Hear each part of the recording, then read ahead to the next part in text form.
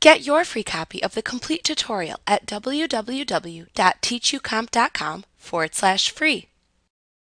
The Refine Selection Brush tool is a selection tool that gives you the ability to add pixels to or remove pixels from an existing selection by automatically detecting edges within the image.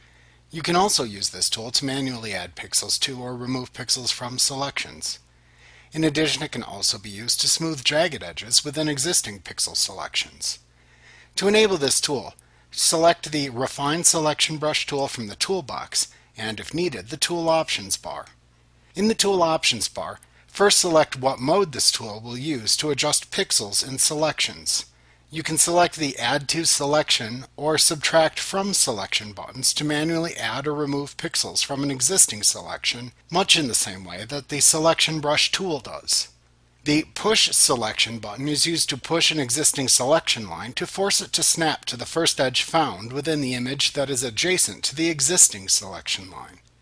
The Smooth Selection button is used to smooth jagged edges within the selection lines that exist. After selecting the mode to use, set the pixel size of the tool by using the Size slider or by entering a pixel value into the adjacent field. If you are using the Push Selection mode, use the Snap Strength slider to adjust the image edge snapping strength. When you place the tool over an image, note that the mouse cursor for this tool appears as two concentric circles. The inner circle is the size of the actual pixel selection brush, while the outer circle is the area surrounding the brush within which this tool will look for image edges to which it could snap the selection lines. How you use this tool is also dependent on the mode you selected. If you chose the Add to Selection mode, then either click and drag or click and hold down the mouse button to manually add the pixels underneath the inner circle to an existing selection or create a new selection. Pixels that appear underneath the inner circle are immediately added. If you click and hold down the mouse button, pixels will slowly be added to the selection within the outer circle as well, based on the edges found in the image. Likewise, if you chose the Subtract from Selection mode, then either click and drag or click and hold down the mouse button to manually remove the pixels underneath the inner circle from the existing selection.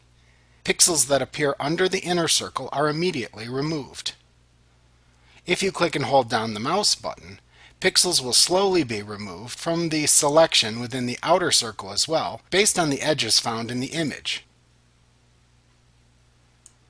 If you selected the Push Selection mode and want to expand a selection, place the cursor inside of the existing selection so that any selection line that falls within the outer circle will snap outward to expand that selection edge to the next image edge found within the outer circle.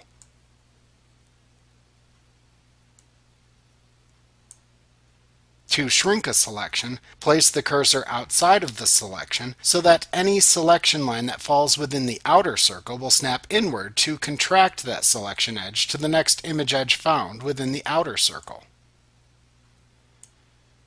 If you selected the Smooth Selection mode, then simply click and drag the cursor or click and hold down the mouse pointer over the selection lines to which you want to apply smoothing in an existing selection.